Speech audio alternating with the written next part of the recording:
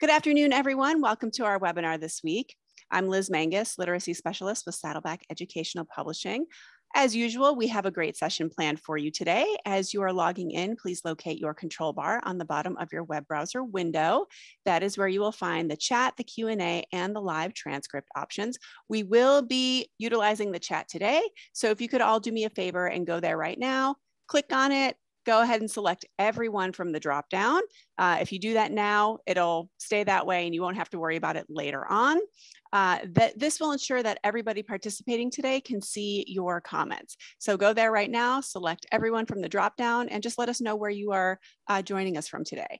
As you have questions, go ahead and drop those in the Q&A area, and we will get to those as we can today. And then if you would like to take advantage of subtitles, you need to select live transcript and then click on show subtitle. We'll get started right at 3 o'clock Eastern time. We're on Twitter, but you know that already. So Saddleback is on Twitter, and Orly, our presenter, is on Twitter as well. So go ahead and follow us, say hello, let everybody know you are joining us today. Let's do a time check. Yeah, we got a couple of minutes. So hi, Orly. Hi. How are you you today? Here? I am great. I'm excited to be here. Excited to talk about grading. Oh, yes. This is such a great topic, especially for this particular audience that you're focusing in on. This is one that I think people really wonder about, and it's going to be a great conversation today. And thank you for doing this, because this is one we haven't done. We did a grading and assessment one, but it was a while back. So it's been a while since we've had a conversation about this. Let's see. I'm excited. Here. We have Robert's here. Welcome back. Tim, Melba from Round Rock. Antonio, nice to see you from Tomball ISD. We have Maria from New Mexico. Susanna from Indiana. Emily from Annapolis. This is great. Thanks. Keep it coming, everybody. Let us know where you are joining us from. And don't forget to select everyone from the dropdown. In fact, I need to do that right now as well, because I spend 2 minutes every week telling everybody to do this, and then I forget to do it too. So I'm just going to say hi. There we go. Now I am all set for when I need to chat later on. So how are you doing today? Everything fine where you are, Orly? Everything's great. We're expecting snow, apparently, which I have mixed feelings about. I love snow, and we were living in Florida for some time, so there was no snow for a little while. But when you live in a place without snow and then you move back to a place with snow, you forget about the shoveling and just the whole process, the salt, so I have very mixed feelings about the snow. Yes. The one thing that I grew up in a very cold, snowy climate, but I've lived here in Texas for a long time. And the one thing that gets me every time is when I go back for the holidays and I visit with people, if it's snowy, you have to plan time into your day. Got to brush the snow off the car. You have the warming up of the car. Lived my whole life with the warming up of the car, and then I forget about it. When I go up for holidays, I'm like, oh, I'm going to be 10 minutes late because I forgot to factor in I need to brush the snow off the car. And it's a lifestyle. It is definitely a lifestyle. And I even this morning I was like out the door and I was like, oh, it's really cold. I probably should have heated up the car first. But whatever, I survived, we're fine, but yes. Oh my gosh. Yeah. It's like when you move to a different climate, you really forget. Yes, you do. What that's like. Yeah. I also, I really forgot what it's like when like the temperatures really drop and it's like real feel of 7 degrees, it's like you forget that bitter bone cold. It's just really different. So it is still really adjusting, different. adjusting. Yeah. But you know what? There is something to be said for getting that change of seasons when you live in that area, which is really beautiful. And okay, well, it is time to start. So we know our topic today is growth-based grading. Really, really excited to have this conversation today. I think it's going to be a really nice learning opportunity to examine our beliefs and the purpose of grading, and kind of talk about how this can all apply with our multilingual learners. To lead us in this conversation today, we have, of course, Miss Orly Klappholtz, and she is the founder and CEO of Inlier Learning. And for those of you who don't know, so she focuses on innovative solutions for students with limited and interrupted formal education in the work that she does, including having conversations like the one we're about to have today around grading and what that all means. So once again, thank you for joining us, and I'll let you take it from here. Great. Thank you, Liz. Thank you to the Saddleback team. I'm going to share my screen. Here we go. Let's get over here. Here we go. Okay. Just moving this. All right. Hello, everyone. Good afternoon or evening to those who are joining us from all over. Thank you to the Saddleback team again for having me today. It is always a pleasure to do these webinars and to be here, and always a pleasure to work with you. And I'm very excited to have this conversation about growth mindset grading and growth-based grading in general, especially for our multilingual population. It is one that I've had for many, I think every year throughout the year. As I was teaching multilingual learners, it is certainly a complex and nuanced topic, and one that should just be continuously revisited, and something that we're starting now, and even maybe thinking about for next school year, what we take away from here today, what can help us facilitate those conversations. I have a few questions for the chat. So if you could keep the chat open, and then Liz, if you wouldn't mind, letting me know some of those answers throughout, we're going to ask a few questions, and we'd love some participation from the crowd joining us today. So we're going to start off with, what type of grading system did each of you who is joining us today experience in school? Could have been portfolio or letter number system, a pass-fail system, or could have been some other system. But I would love to know what type of grading system you experienced. It could have been at any point of your schooling.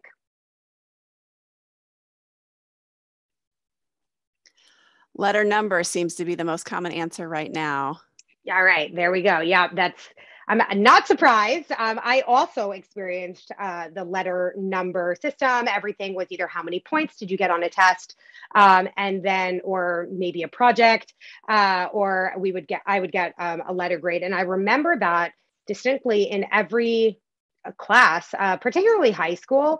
I don't remember that as much elementary or middle as much, but I really remember that in high school. And I don't remember, as a high school student, I don't remember knowing what any of that meant, other than it was just out of 100, right? So I might be aging myself right now, but for anyone who may have experienced the Scantron test, which for those who didn't experience it, is a multiple choice. You just bubble it in, kind of like SATs, and the teachers would just put it through the machine, and you would just get however many right or wrong. Many of my high school tests were Scantron tests, multiple choice, and many of the essays that I wrote, or just written responses, were also either a letter grade or a number grade. And actually, I was recently called by my parents that it was time to clean out my room and all of the things from my educational career that I was still holding on to, including old essays. And I was looking through it because I was curious, how that, like, what did I gain from this? And I looked at so many of them from so many different teachers who had so many different grading systems. And I remember, and I was thinking about how I couldn't have possibly understood as a student what any of that meant. Like, why did this feedback mean it was, let's say, like a C or a B or an A? And so we're gonna unpack that a bit today and talk about how, even more so for our multilingual students, and then I would even a step further, our SLIFE students, our students with limited or interrupted formal education. What does it mean to have grading that is more humanizing and more equitable for them? So when we talk about specifically grading challenges for teachers of multilingual students, and there are many, and I would say these are really the four across the board that I would say are significant challenges that we see. The first being consistency. And we see this with grading, not even just as a challenge for our multilingual students, but just in general in our education system, right? So the teacher who is coming, to us from, let's see, Philadelphia, where I'm based, right? Philadelphia, Pennsylvania, they have one grading system. And then maybe they're talking to a teacher who teaches the same grade, the same content, but let's say from Broward County, Florida. And they're both talking to each other and they're talking about their students and they're talking about what they've assigned. And, they think they're having conversation about the same thing. But then later they actually find out they're kind of actually talking around each other because they don't have consistent grading. They don't have consistent philosophies on grading. And even within their own system that they thought was the same, it's actually not really consistent. And that's a huge challenge for grading any students, but in particular our multilingual students, because it really shows this huge disconnect between what's going on in one classroom versus another classroom. And then as an education system, we're supposed to kind of look at this bird's eye view of what's going on in general. And are we doing what would be best practices? And so that consistency challenge is really an issue for all students. And again, in particular for our multilingual students.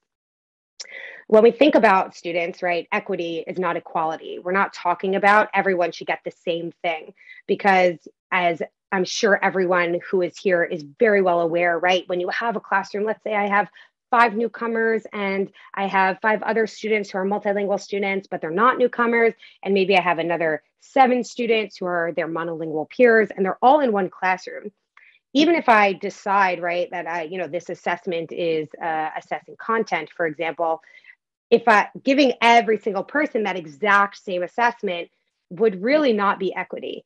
And so looking at how humans are nuanced, right? We're all different. We have different needs, and attending to the really individual needs of those students. How do I do that in a classroom that is so diverse? Recognizing that our multilingual population is so diverse, and that we need to make sure that students are getting what they need, and that's okay. Perceptions on the purpose of grading. And we're going to spend a significant amount of time talking about this, is that we really need to unpack what different educators, really education stakeholders, view as the purpose of grading, right? Because since we have different views on what the purpose of grading is, that will change how we grade and what we use to grade. And we need to make sure that we have more of a general consensus of that purpose. Otherwise, it's not really clear what we're grading and how we're doing it. And then again, differentiation, again, being a challenge, particularly for teachers of multilingual students. We're going to talk about this today. And I'm going to show you some things that I did in the classroom and some ways that I've worked with schools on how to shift over to more of a growth-based mindset, as well as, I would say, more of an individualized view of looking at students in terms of differentiating how we grade and knowing that, you're part of this larger system. So I'm going to change, I'm not going to change the whole system, but I'm going to change structures within the system in order to make it more humanizing and more equitable. This comes from Great Schools Partnership, which is an organization that works with schools really to support their development in a lot of different ways, one of them being grading. And the author says that they cannot emphasize strongly enough that getting sidetracked with details of scaling, so letters, percentages, rubrics, right? Like what is the the outcome, that outcome grade, I'll say, or policies, right? So how do what we should do with later missing work, how does that impact a grade? Or behavior, for example, which we've seen plenty of. Before you tackle the question of what a grade means in the first place, will really lead to trouble. And when I first saw this, it really struck me just how little time is spent talking about what a grade means and really what the purpose is of that grade, right? Or of the grading system, I would say, in general. And for a lot of my teaching career, and I would say in the very beginning, we really had no conversations about that.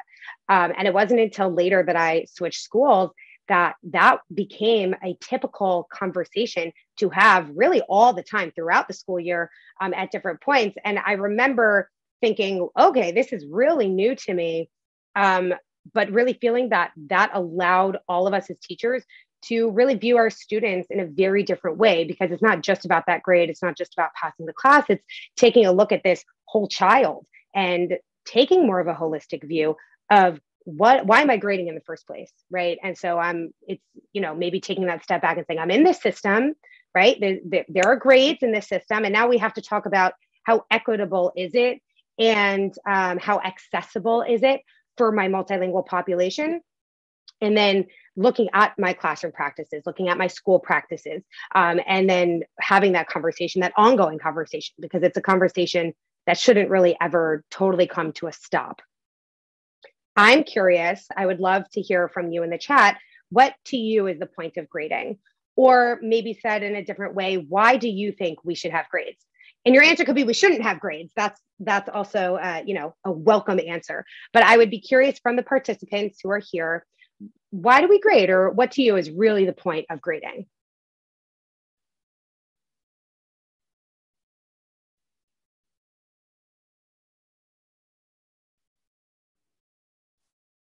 Okay, I see it's to provide feedback. Okay. On student performance, measuring how they meet the criteria, seeing what the strengths and weaknesses are, to gauge level of understanding. I see the word feedback popping up quite a bit. Accountability, providing a snapshot and how they're doing overall. System accountability. Great, a type of formative assessment. So yeah, lots of good answers. Great, thank you. Yes, and I think all of this is really important, right? It's also important for us to see each other's answers, because it really goes back to, right, like, what is the point of grading? What is the purpose?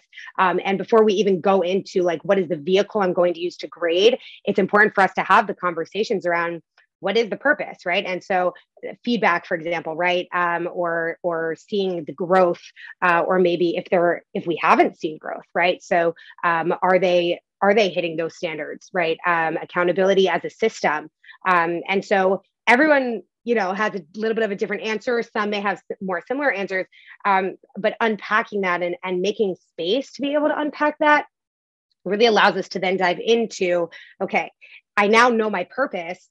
What is the vehicle to get there? And is the vehicle I'm using to get there, is that not just humanizing and equitable, but is it actually getting me to my purpose? Because sometimes what happens is we decide on what the purpose is for grading, but there's a mismatch. And I would say there's an added mismatch oftentimes for our multilingual learners, where we know there are a range of assessments, right? Are you looking at linguistic development? Are you looking at specifically numeracy, or let's say reading content, right? So what is really the purpose here? And then how am I assessing that? And am I assessing that properly?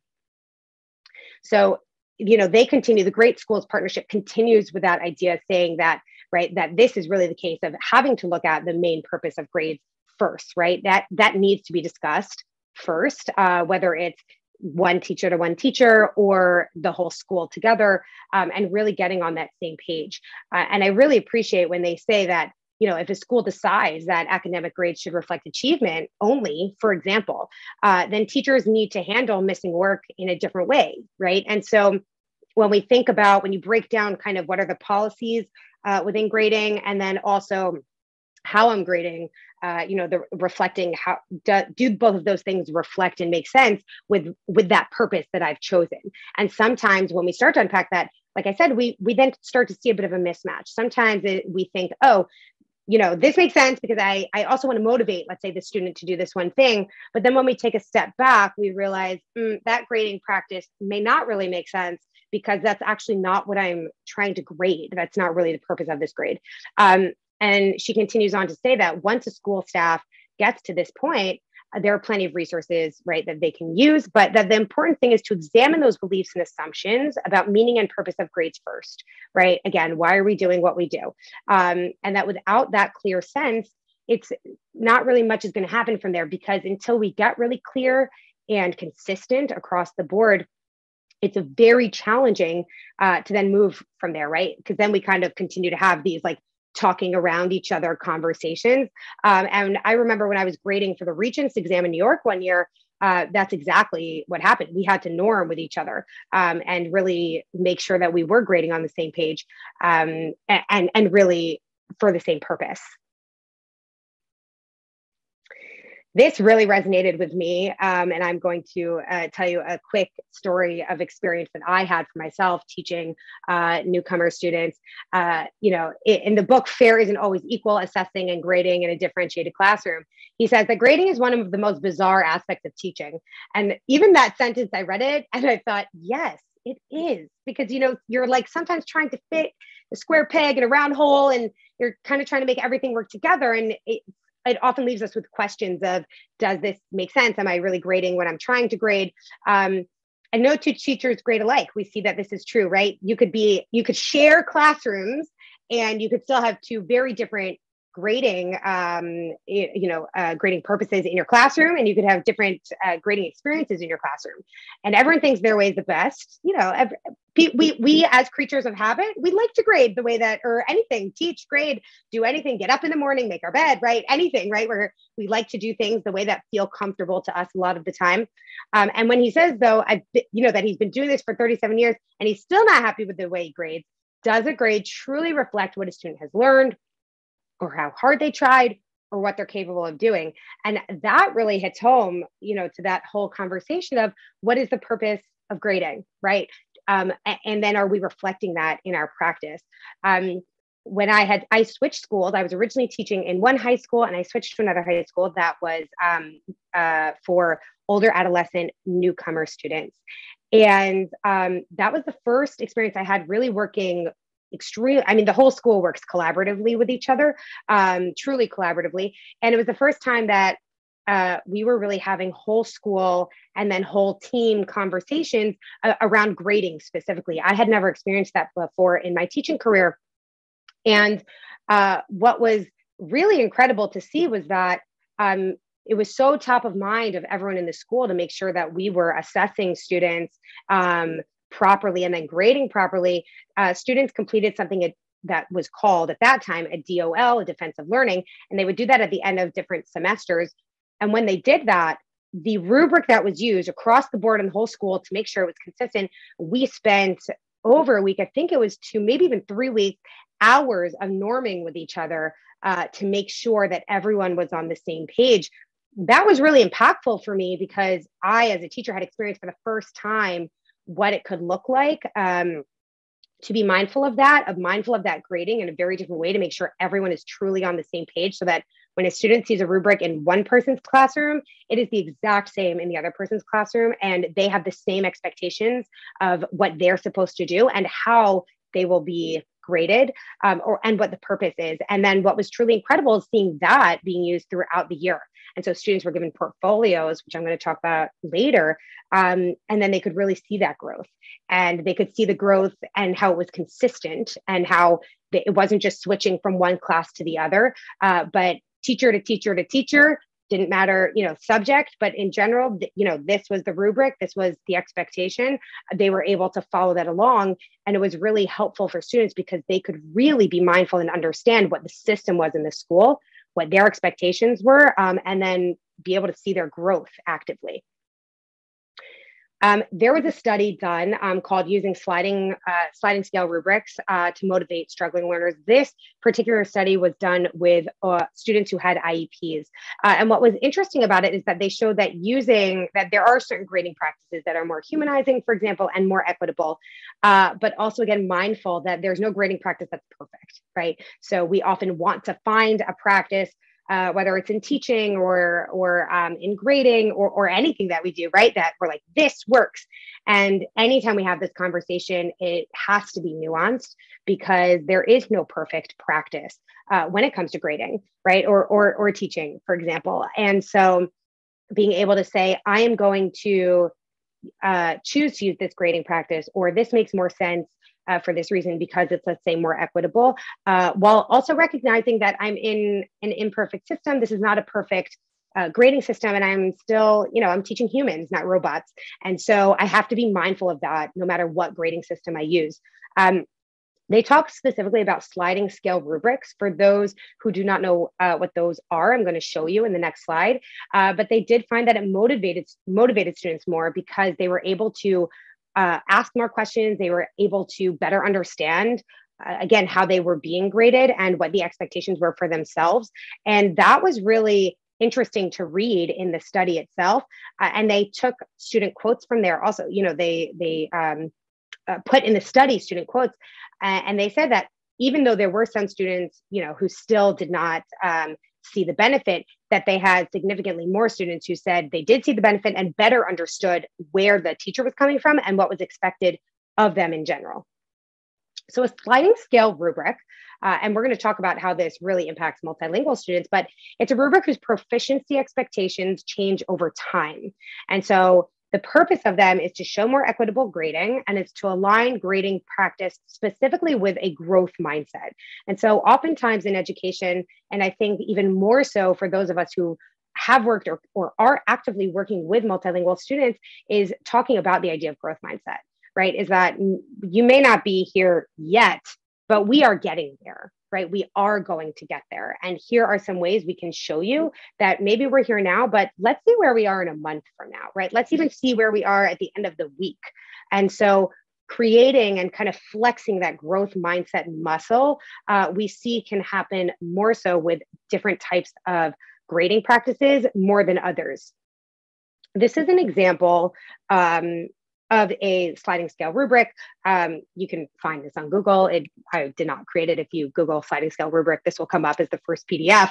And so you can see from that first term, the first and second term, how students, you can't even get a 1 in that first and second term. You actually start off by getting a 2 first, right? And then if you were to hit in that, what would be 3 range for the third and fourth term, it's actually a 4 in that first term. So the expectations of what you are or what you're supposed to be able to do at the beginning of the year are not the same as what you would expect someone to be able to do at the end of the year. And so this shows students of like, hey, you may be here right at the beginning of the year. This is what we would expect you to be able to do at the beginning of the year. Look at where we are going to go, right? And that's why this is going to change a bit, because this is our expectations of where we're going to go. Why proficiency grading? One of the primary goals of proficiency grading specifically is so that students can learn their progress. They can see their progress, right? It's going to reflect that actual progress. And so no assessment, right, or when we assess, I should say, really, is we're looking at that one point in time, right? It's not the entire student, just because we did this assessment and it tells me this information about a student. But what we can do with progress monitoring specifically and proficiency grading is that if we do that throughout the year, then we're actually able to see and show a student their learning progress and what they've made. When we talk about high stakes testing, right, it is unavoidable. It's where we are, that's what we do. But proficiency grading specifically allows students to actually measure their growth. And this is another way that, again, students can really flex that growth mindset muscle, as well as the flexible thinking muscles in their brain to be able to say, I'm not here yet, right? I'm not here yet, but this is where I'm going to go. And it allows them to be able to actually sit down and say, okay, that's where I want to be, right? This is how I'm going to get there. They can create a roadmap, or to be able to look back and say, wow, that's where I was. Look at how far I am now, right? Or again, for teachers to be able to say, I really thought that this student was going to be here at this point. I wonder what's going on. And it allows for teachers to take a step back and schools take a step back and say, again, right, I'm working with humans, I'm not working with robots. I need to take a look at this child from a more holistic standpoint. I need to take a step back and say, it's not just this moment in time, it's the bigger picture here. And how do we look at this bigger picture for each of, and in particularly our multilingual students? So let's talk about grading specifically for multilingual students. We're going to now kind of get into the how. And, I wrote multilingual students, specifically SLIFE, because I'm going to show you some very specific examples of using this, particularly with students, as you can see from this graph here, who came into our school at the age of 16, 17, 18, and at that point in their home languages were not reading and really found not reading yet, and we're really finding numeracy classes as well particularly challenging. And so the person that I quote on the bottom, Sarah Digby, she wrote Supporting Latino Students with Interrupted Formal Education. And she and I worked together very closely. She was our home language specialist, really. And she was both studying home language development for students with interrupted education. And she and I teamed up that she did all of the home language assessments and I did all of the English assessments. And we like worked with each other. Everything was really in line with each other. And we did this for both SLIFE identification as well as progress monitoring to be able to, see student growth, both for their motivation as well as just in general to keep track of what was going on in terms of academically. And so I'm going to show you some examples from a student who was over here in the below K area when they entered our school at the age of 17. And so I'm sure many of you are thinking, probably you have students like that who have entered your school or entered your classrooms. And the first question I think we often get from teachers or that I've experienced is, okay, now I know where this student is. I recognize they're, this, again, human, not robot. They come with amazing lived experiences and all these strengths and, and their wonderful culture that I'm like ready to support. And also, I'm not sure how within this system I'm in of grades, what to do. And so that's where we, again, take the step back and say, well, like, let's talk about the purpose of grading first. Why am I giving these grades, right? If it's for feedback, for example, right? Let's use the feedback example. Let's use like even the proficiency, right? The growth mindset. How am I going to help this student see all of that and help them to see the purpose in all of it as well as make sure that I as a teacher am helping the student grow academically as well. So this is some of you may have seen this actually from the first Saddleback webinar I did. We talked about reading foundations for SLIFE specifically, and this is one of the examples that I had shown. And now it's really in a different context, but showing you how we graded this compared to, let's say, other students who were maybe writing essays at the same time, and they were all in the same class together. And so you can see from the left side, so that was July. I was very fortunate that our administration allowed for us to really come to them with innovative ideas, and they let us run with it. So I had created a class to teach foundations and content for SLIFE, and then we continued a lot of that during the year. And so the beginning of this was really in July when this particular student was in that class. And one of the things we talked a lot about was, are there going to be grades, right? What would even be the point of grades, or what would the grading look like? And so what you're seeing on the right, it's not really fully filled out. It's just to really show you an example is how we can take certain types of rubrics and we can make it really differentiated for all different students in the classroom. And so the starting, emerging, developing, that really comes from Dr. Honigsfeld's book. I really enjoy her book on multilingual students and language development specifically, but breaking it down to say, okay, I know this student right now is working on words. You can see that, right? CVC words, consonant, vowel, consonant, cats, hats, maps, caps. I also know they're working on sentences. And in this particular example, they were listening to a sentence and they were writing it down. And so I am going to take that and I'm going to say, okay, I want to show this student their development in words, sentences, speaking, reading, listening, writing. And I'm going to create a rubric based on that. And I'm going to use that particular rubric for this student. And I'm going to use that throughout the class for that, because that's where that student is, right? That's where I have to meet the student. We actively chose, just by way of example, not to show the entire rubric because we knew for that student, it would be too overwhelming. It would be too overwhelming to see the starting, emerging, developing, right? Bridging the whole rubric. And that particular student would see that and shut down. And so we made the active decision to say, we can be nuanced here. What our purpose for grading is to show growth, right? And to give feedback, right? Say, this is where you are. It is to flex, again, that growth mindset and muscle. It is to help the student see, right? This is where we're going. This is where we were.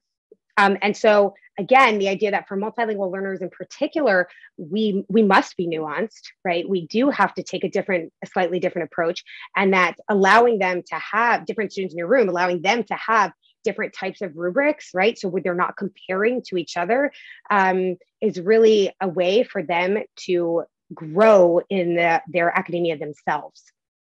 So just to show kind of an example, this is that same student. Now they're in October of that year.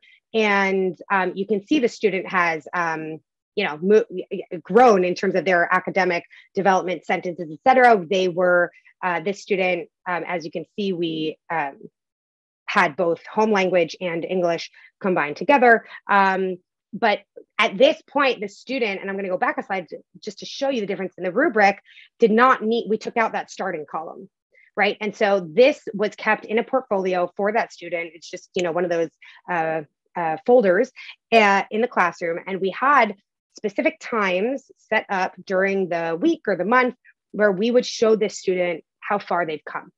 But when it came to the rubric, they didn't need to have that starting section anymore because that's actually not where they were starting out. So now we're in term 2 and they're not in starting anymore for, let's say, any of those rows that we had decided. And now we're going to show them emerging, developing, expanding. Now we're going to show them these 3 to help with, again, the growth and the development and that mindset, as well as their proficiency.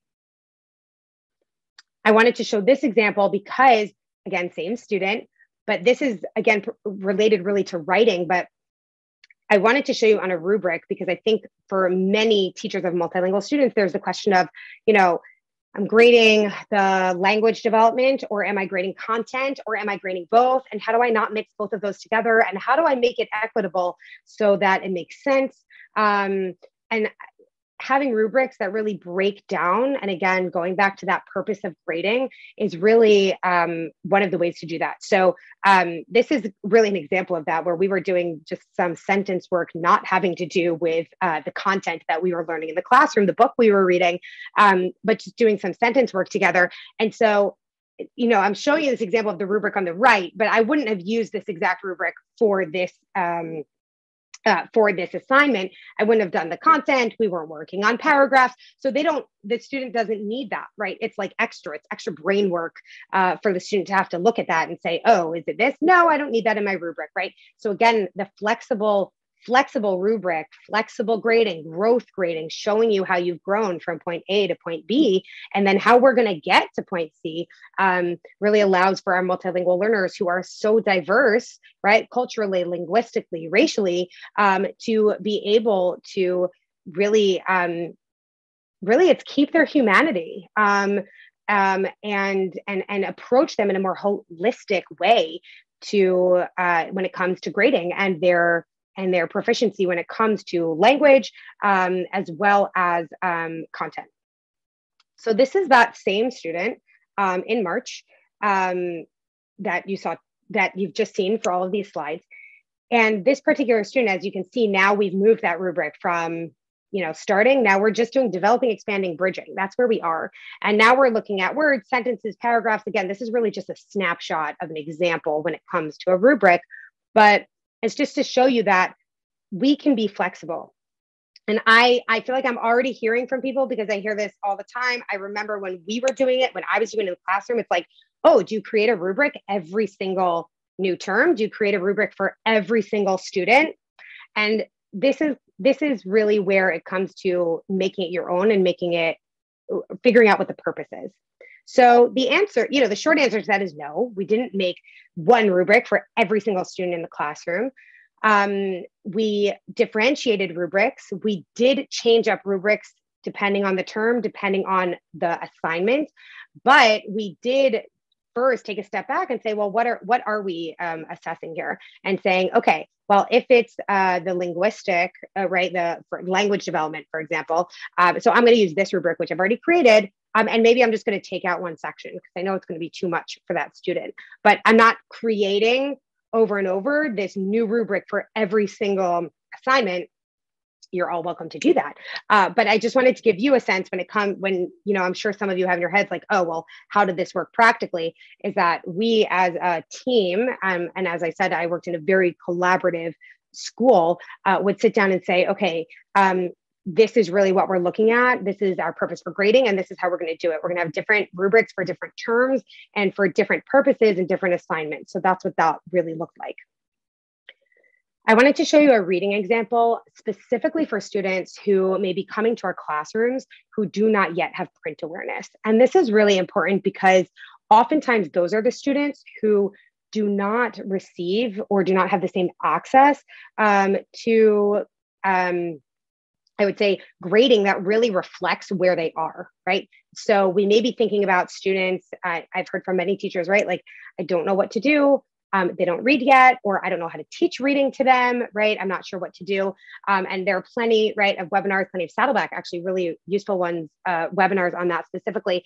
But I want to look at it from the grading perspective, is that it's really important for those students to also see their growth, right? Not just in, oh, they're reading out loud and they can hear themselves, but to really on paper see where they came in and where they are, right, when it comes to reading.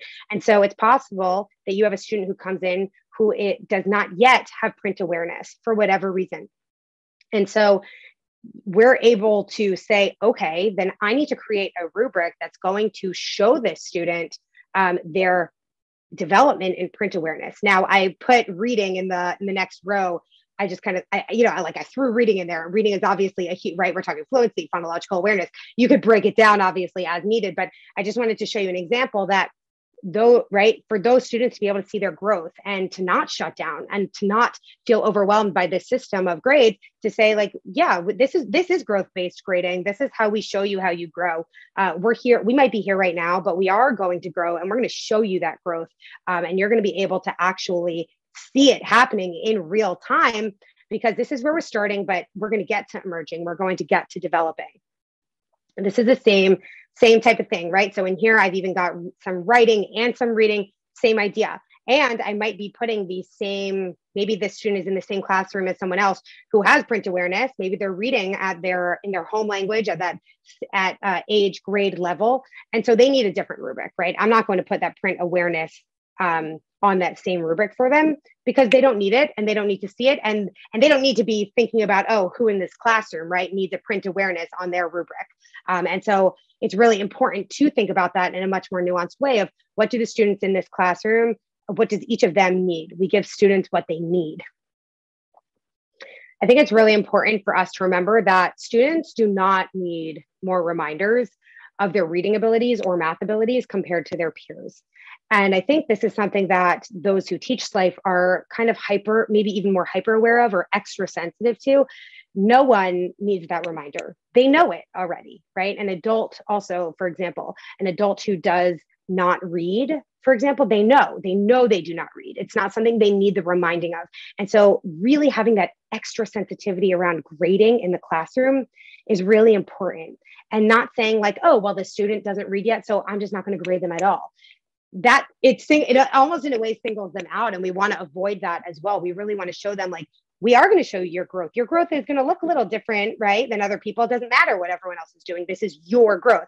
And so if you look, for example, these two examples from Romeo and Juliet specifically, we had some students who, right, they were just circling, or some students in the middle who were doing a checkbox, right, a check mark. That was it. Students who came in who had not held a pencil, maybe from the age of 6 or 7, and now we're coming in at the age of 17, needed to relearn how to do that. And since they needed to relearn how to do that, expecting them to then write sentences like maybe other students in the classroom and giving them a rubric like that wouldn't really be equitable, and it wouldn't be supportive of their development. And we see, time and again, that when we do that to students, we get much closer to shutdown. And so we really want to think about what is the growth and development? What is the trajectory for this student, right? And where are they right now? And maybe they're not at this point yet, but we want to make sure that we have these rubrics, the growth kind of mindset grading that will allow them to get there. I just wanted to show you some examples from my students who I miss very much. These were from, you can see over here, these students are talking about these rubrics over here. We not only spent considerable amount of time as teachers talking about rubrics and planning the rubrics, but also making sure the students are talking to each other about the rubrics, talking to us about the rubrics, working through the rubrics, right? That everything should be super crystal clear. And so here you have students who are working through this rubric who had the same rubric.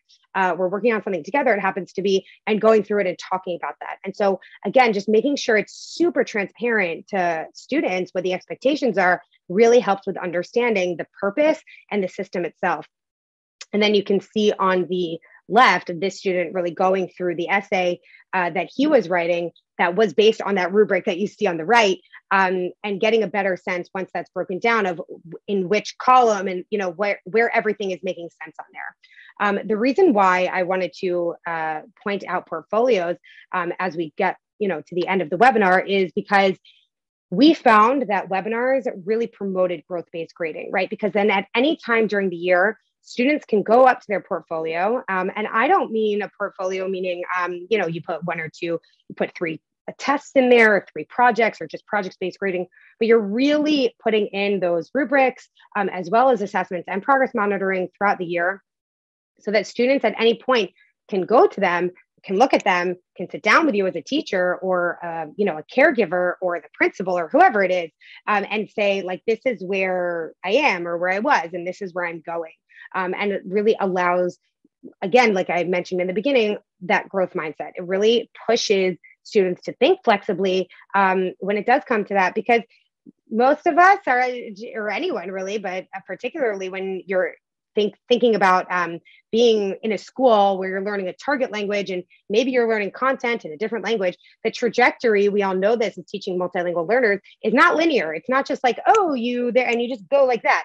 It's not linear, and it will look different in how students learn content as well as language, depending on what classes they are, depending on so many factors. And so having those portfolios allows them to be able to look at that throughout the year and have those really ongoing and, again, nuanced conversations, because we want students to have that, because that reflects life, right? Life is not linear like that. It allows students to really have a more authentic experience in school of what they will experience as well as out of school. So this is the same thing. You can see students here are working through their portfolios. They happen to be, this is an example actually of a DOL that I mentioned before, a defensive learning, that students presented to each other.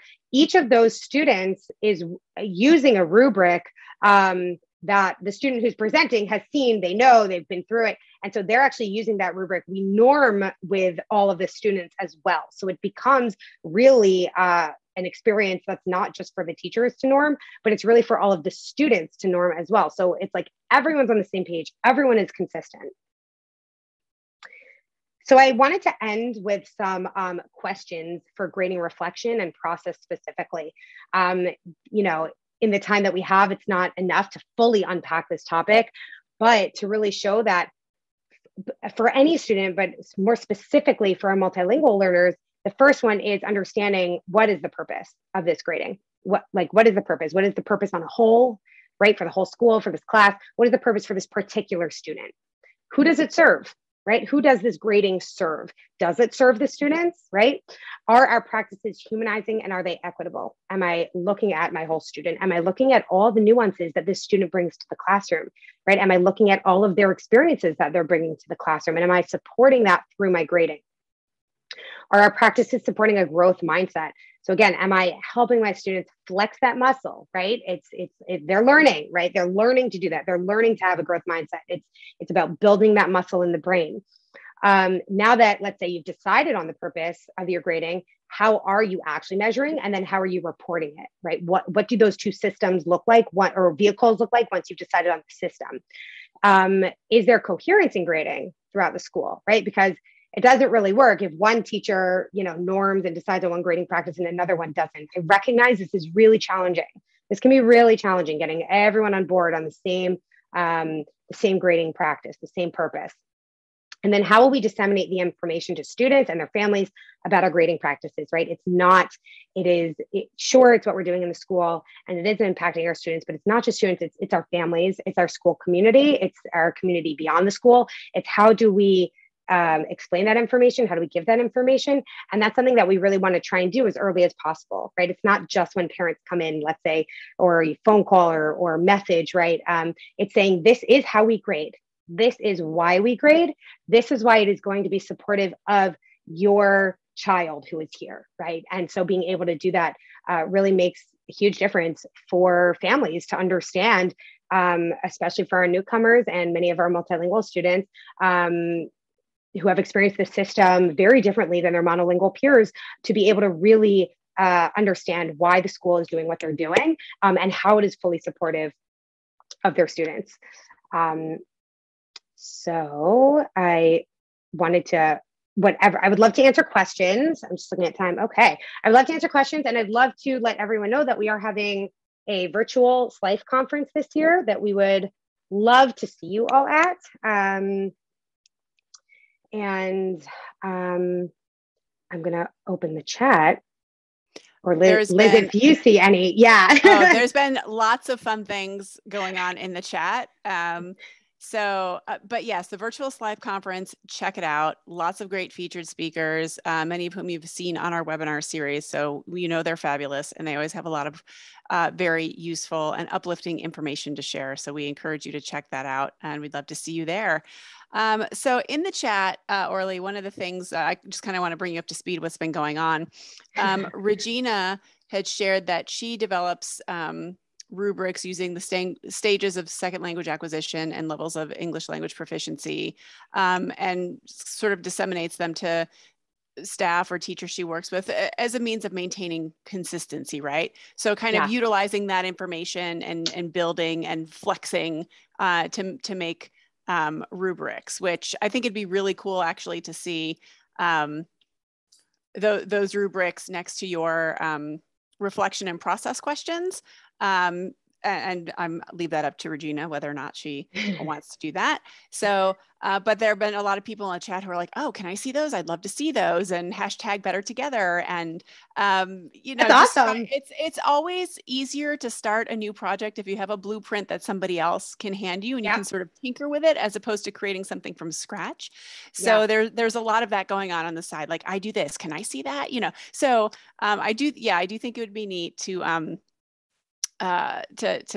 lay those reflection questions next to any rubrics that people have created for this purpose, anything that's sort of in the ballpark of what you're talking about, and to see if any shifts would occur. So anyhow, that's great. That's great. That's really amazing. Cool. Yeah.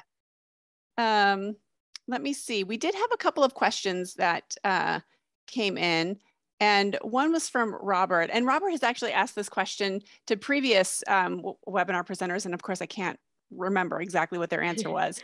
And it's an interesting question when it comes to grading or getting feedback, or being able to kind of assess where students' thinking is in terms of their own learning.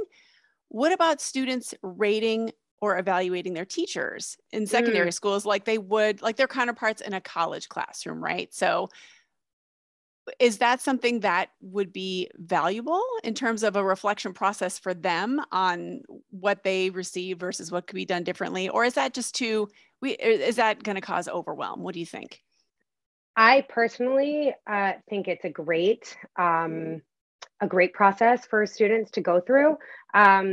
Because I think it's a way for them to, first of all, I think the question is great. Thank you for bringing it up.